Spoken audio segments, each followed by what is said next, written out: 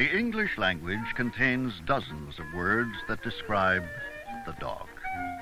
Yet none alone seems entirely adequate. Loving, loyal, devoted, amusing, spirited, tireless.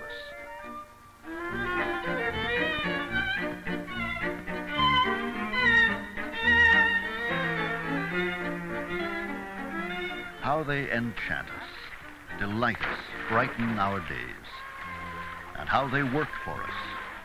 Down through history, no other animal has served us in as many ways. Called by one philosopher the noblest beast God ever made, the dog is at work on farms and in pastures around the world.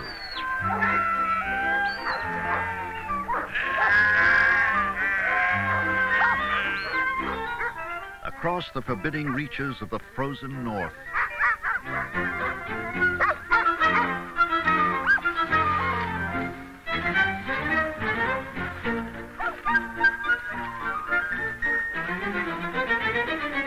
As comrades on the battlefields of war.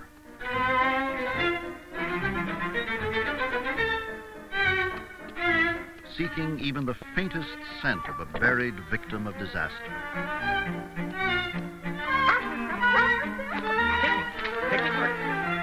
Or a hiker who has lost his way. And he is the devoted servant of the ill, elderly, and handicapped. We will never know exactly how this unprecedented partnership came about or when. But one story tells us, in the beginning, God created man. But seeing him so feeble, he gave him the dog.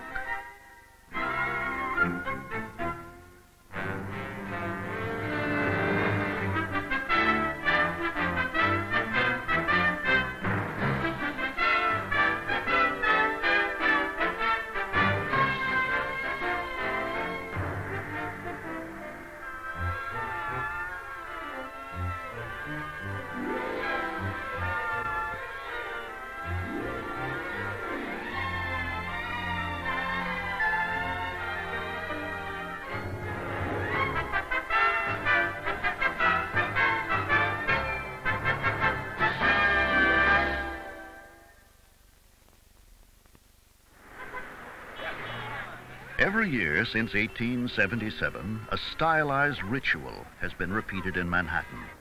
The Westminster Kennel Club Dog Show, the World Series of Dogdom.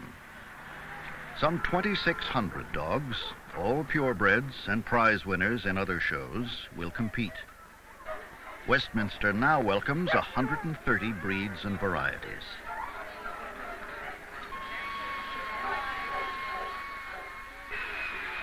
There are 52 million dogs in the United States. While some romp in the yard or sleep by the fire, others are being carefully primped and primed to take home ribbons. Right. Oh, right. What do you think? Try. Give me another kiss. Good boy. You're a sweetheart, aren't you? That's $50. It's a show special. Normally $79.95. Oh, you know what I just saw? Down there. A charm holder with a Doberman head on it. Low sodium diet for your dog. It's an all-natural diet with no added preservatives, colors, or flavoring. Boy, that'd be great. Okay? I'll try that out on him, and if you live in Manhattan, there's a store that delivers for you right on the bag.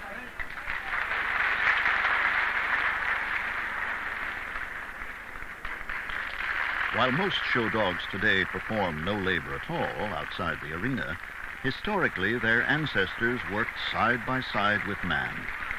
In fact, our unique and splendid partnership with the dog began as a working relationship, as long as 10 to 15,000 years ago.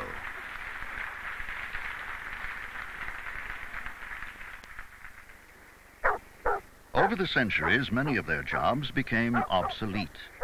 One that has continued is tending sheep. In New Zealand, sheep outnumber people 20 to 1, and the saying goes, no dog, no shepherd. No shepherd, no sheep, no wool or meat. With dogs at their side, New Zealand farmers now rank second in wool exports and are near the top in meat products. Some of New Zealand's backcountry is so remote it is only accessible by helicopter.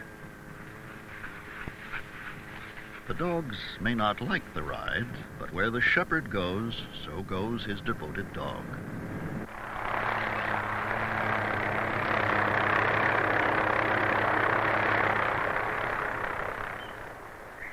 Grant and Robin Calder run a sheep station on New Zealand's South Island. Grant is a champion breeder and trainer of sheepdogs in the tradition of his father and grandfather before him. Much of New Zealand is mountainous country, suitable only for grazing. Without the sheepdog, this would be wasteland. Working their 13,000-acre property with no additional hands, the husband and wife team herd 7,500 sheep. It's a fairly unusual partnership that husband and wife work a farm like this together, but thanks to the dogs we can manage to do it. Without them we just couldn't do it. We have 2 sons, but they're still at a boarding school because of the distance we live from a school, and so Grant and I are here mainly on our own for most of the year, and all we really have to help us is our dogs. A useless farmer could come onto this place with my team of dogs and work out how to work them and actually make a living here. But if you took my dogs away and left me on this place, we would be broken 12 months. Yeah, up. Come on, I have to give you a name. One of the 2 types of dogs the Calders breed is called a huntaway. Grant begins training at about 3 months. Huntaways work the sheep from behind, facing away from the shepherd. It's the first signs of a pup starting to work is to go over there like that and chase those sheep. If I put a string on that pup, the noise would start coming, and that's the makings of a huntaway dog. A few sheep over there. Good boy. Good boy. Good boy. Even early in the training, a simple tug of the string keeps this pup facing correctly. Good boy. Good boy. Good boy.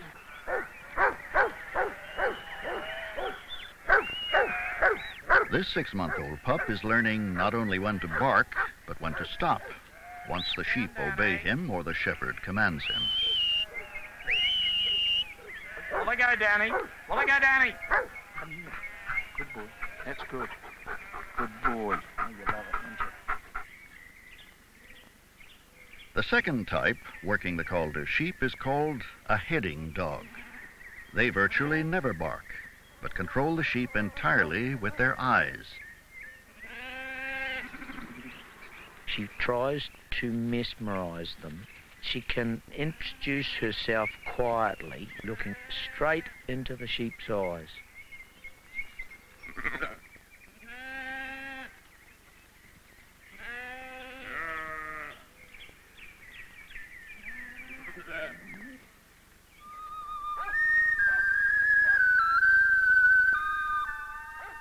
Twice a year, the Calders round up from the high country 2,500 of their sheep, for shearing, to send to market, or in this instance, to be dipped to protect their wool. Robin works on a high ridge, and Grant is lower down, as they and their 10 dogs begin to pull the flock together. Because sheep in New Zealand have no natural enemies, they have never developed a herding instinct, and therefore spread far afield.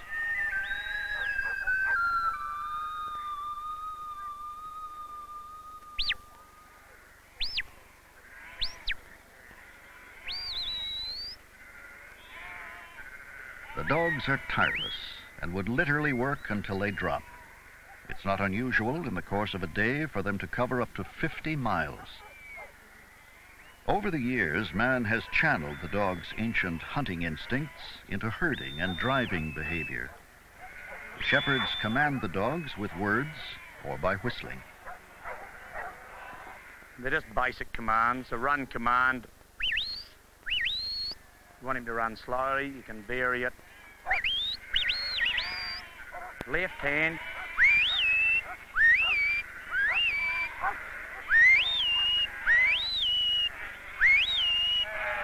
right hand.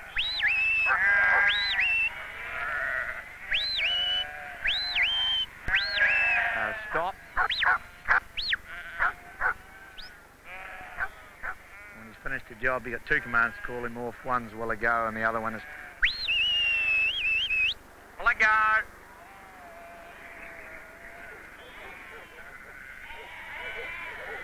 It's hard to believe how tough dogs are. And on this property, they work in extreme conditions and all types of weather. Even with a dog in those sort of conditions, everything might be against him. He might have cut feet. He might have snowballs built up on him. They will always try and run. They will always try their best to do and complete the job that you put in front of them. Like army sergeants on alert, the dogs keep the flock moving. In 1 week's time, the remarkable team of 2 people and their 10 steadfast dogs have completed the roundup.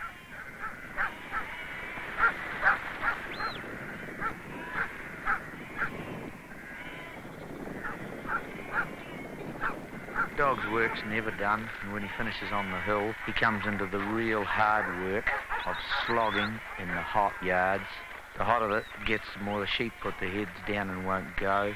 And we tend to only work with 1 or 2 dogs in the yard so we can alternate them so that each dog gets a turn, because it is hot, dry, dusty, dirty work.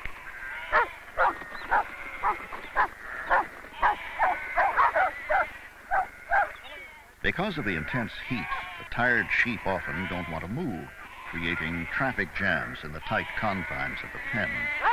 To find the offenders, the dogs simply make a sidewalk out of the backs of the sheep.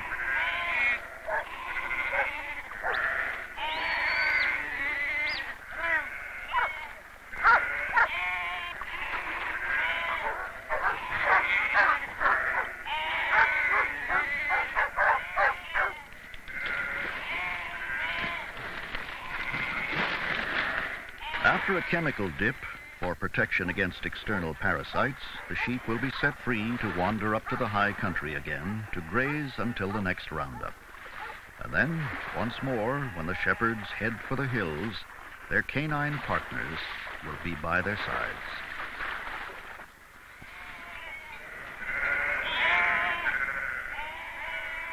For us to spend a day on the hill, horse and dogs, the companionship and love and hard work that they give to us, you could never receive from any other animal in the world. Today, forward-looking New Zealand farmers are raising an unlikely animal, deer. The antlers are used in Oriental medicine, and the market for venison continues to increase worldwide. Deer are more aggressive than sheep and harder to control. But the shepherd finds it no surprise that the versatile dogs easily meet the challenge.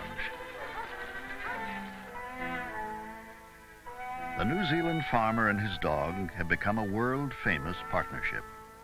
Today, more than 200,000 such dogs are on the job across the country. Probably the most photographed is this one, a public tribute to the dogs that help keep the economy so vital and alive.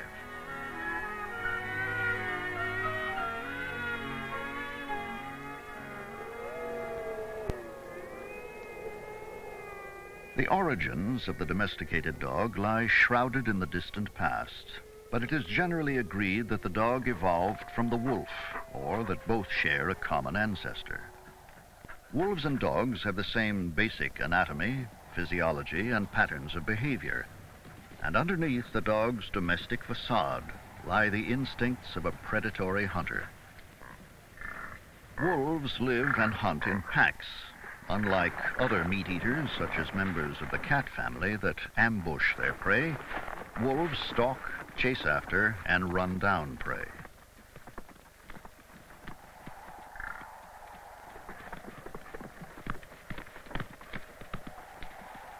However, as the wolf quickly learns, even with the cooperation of the pack, he is no match for an animal as large as a bison. The mainstay of the wolf's diet are animals the size of deer, small moose, or elk. Pack behavior is strictly regulated by a dominance hierarchy understood by all members. In the dog, pack loyalty is basically unaltered, even after thousands of years of domestication. The main difference is the dog looks to man as leader of the pack. Modern-day scientists have pondered why early man, himself a flesh-eating hunter, would have turned competitors like wolves or wild dogs into allies. Animal behaviorist Dr. Michael Fox, one of the world's leading experts on wolves and dogs, has one explanation for how the partnership may have begun. Well, I feel that dogs and humans came together because of their similarity in lifestyles, to the degree that we hunted in small packs, we were gatherer hunters, and the dog-wolf ancestor was like that too. And it's quite probable that the early hunting societies found that dogs were pretty good allies if they were properly socialized to help locate and even ambush prey.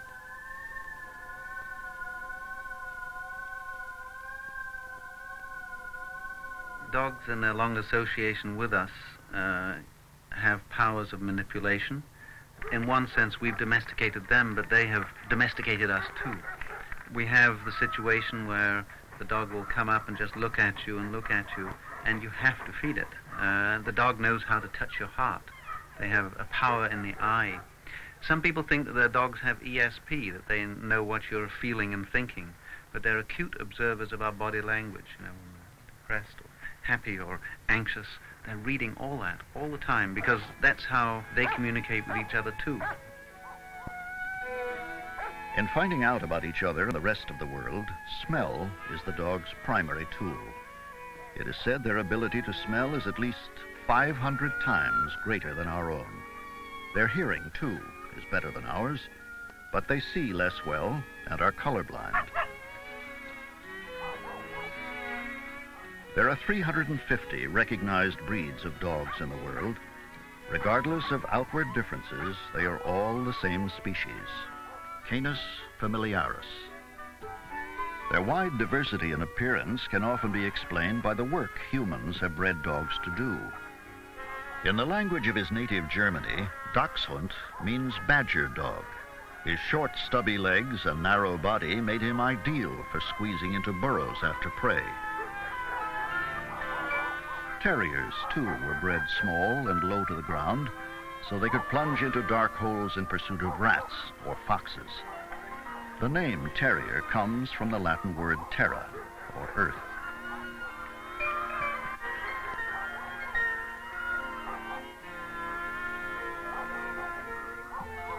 Whippets and greyhounds are long-legged and sleek because they were bred for hunting and racing.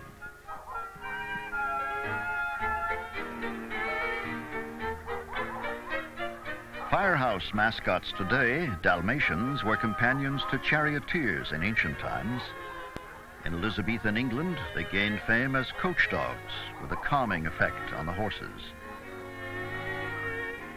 The regal Chow Chow boasts a 2,000-year history in China as hunter and guard.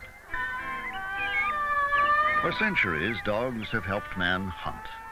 Today, we've made them highly specialized. Pointers only point, nose high, body frozen in place.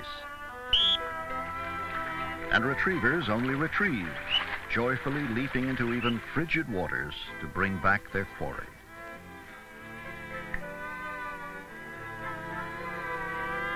From predatory wild animals, we have created, regardless of breed, the most adaptable and sociable of all domesticated animals.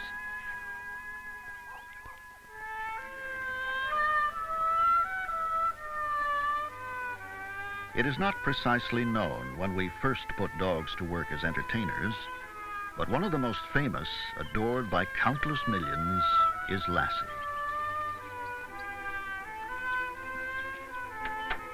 Bob Weatherwax, son of the original Lassie trainer, is now preparing the 7th generation Lassie for an upcoming television series.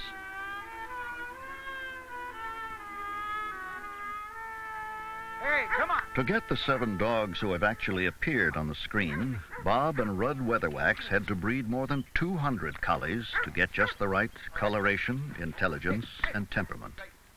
On screen, the Lassie character has always been a female, but in reality, all Lassies have been male collies, because males tend to have a more luxuriant coat and greater stamina.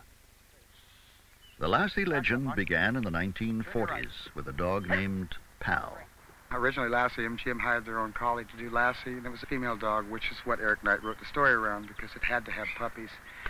And my father's dog was hired as a double dog, and it was a male collie called Pal.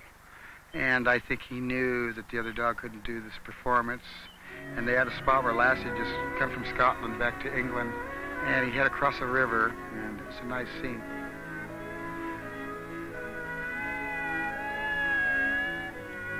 The genius of Rudd Weatherwax came through in this scene, in which he taught Lassie to look naturally exhausted, as if it weren't a trick at all.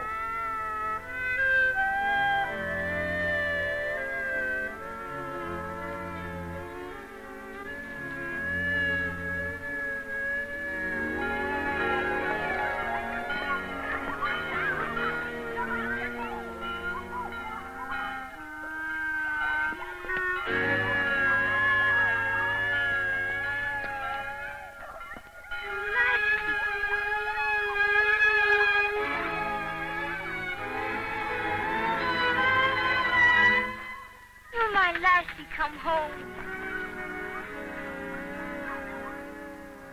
Come on, Crawl. Easy.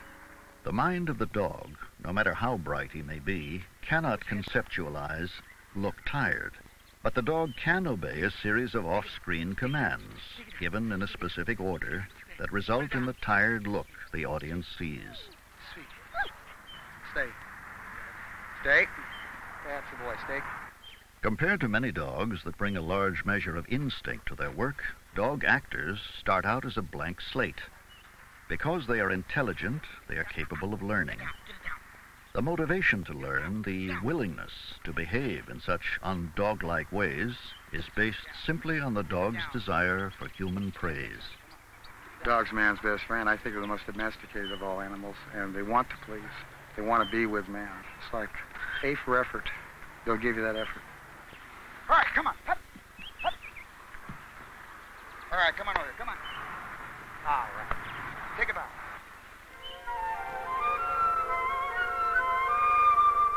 The Earth's ice-locked polar regions could never have been explored without dogs.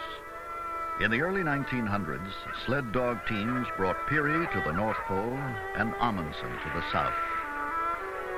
When northern regions were settled, dogs became an essential part of life. Until the advent of airplanes and snowmobiles, dogs alone transported mail and supplies, pulled sleds, took hunters in search of prey. Today in Alaska, the pioneering spirit of that earlier time is celebrated in a grueling 1,100-mile race. Beginning in Anchorage and ending in Nome, it covers a distance roughly the same as from Seattle to Los Angeles. Its name, Iditarod, is said to come from the trail that was once the lifeline linking far-flung villages in the interior. Two-time champion of what is called the last great race on Earth is 33-year-old Susan Butcher. A world-class athlete and now a celebrity, she is going for an unprecedented third consecutive win. She hopes to beat her 11-day record and take home the $30,000 first prize. 5 minutes till we drop, yeah.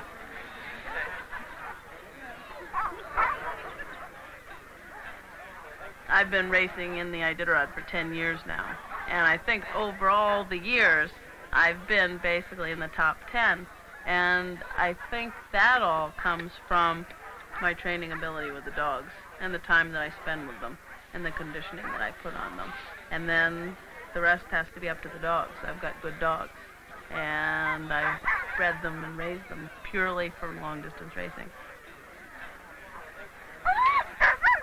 Many observers feel that the time Susan spends with her dogs and the affection she lavishes on them are key elements of her success.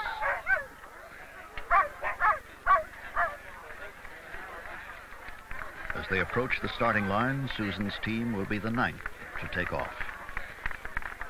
53 teams will leave at 2-minute intervals. 10, 9, 8, 7, 6, 5, 4, 3, 2, 1, go.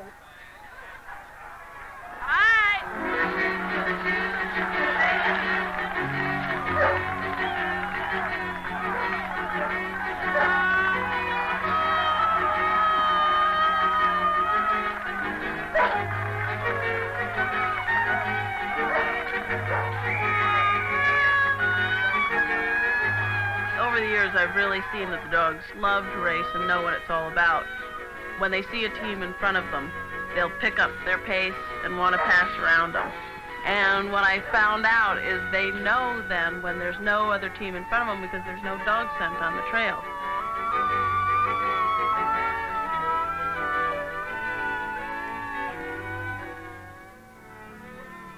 In 1975, when she moved to America's last frontier, the adventuresome 20-year-old first lived in a tent, then single-handedly built a log cabin. She was 30 miles from her nearest neighbors, 50 miles from the nearest road. She started out with only 3 dogs, and today has a breeding kennel with 130. Susan raises only Alaskan Huskies, a line bred from Eskimo and Indian dogs. Well, I changed the teams around today, David. Susan runs Trailbreaker Kennel with her husband, David Munson, himself a champion racer. I was born in Cambridge, Massachusetts, but I've always felt I was born in the wrong century and in the wrong place. And so I kept moving north and west, and I've always loved animals, and they've been the most important thing in my life.